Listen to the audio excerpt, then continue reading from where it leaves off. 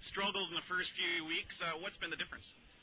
I don't know. I think guys just, coaching change. We just start to try a little bit harder, and it's kind of like an open trial still. So, spots could be endangered. So everybody's just trying, and we're bearing down more in practice. So it happens in games.